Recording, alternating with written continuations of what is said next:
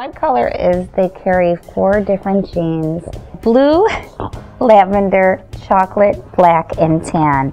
And they're, as you can see from this dog, like an extraordinary combination that you don't see. You just don't see this color and markings on most bulldogs. You just don't.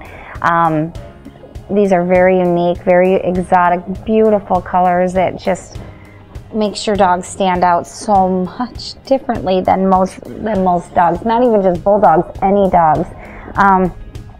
My opinion, these are the most beautiful dogs in the world, and as you see, they're just little lovers. I love this. I love you. Well, I believe nature is important, of course, but nurture is everything. And it's like getting a newborn. Now that I have a newborn, it is exactly the same feeling. Archie is our first baby, and he, from the very beginning, I got, I knew that Archie came from a very well-loved, very well-run place as far as where he was bred.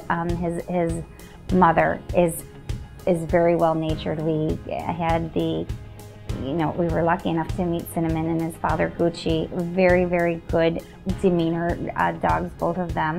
Archie, his personality just kind of shows through how well he is nurtured and continues to want to be nurtured. He comes, like, once again, like as a baby being released to you, and he just wants more of that. He is a dog that he loves to be cuddled still, even though he's a few years old now.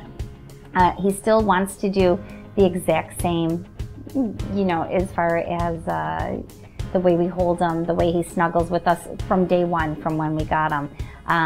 You can tell that there was, you worry about neglect. If your breeder had a litter and maybe just neglected, was feeding them and just doing the basics to take care of them. And Archie, you can tell, he paid a great deal of attention to his dogs.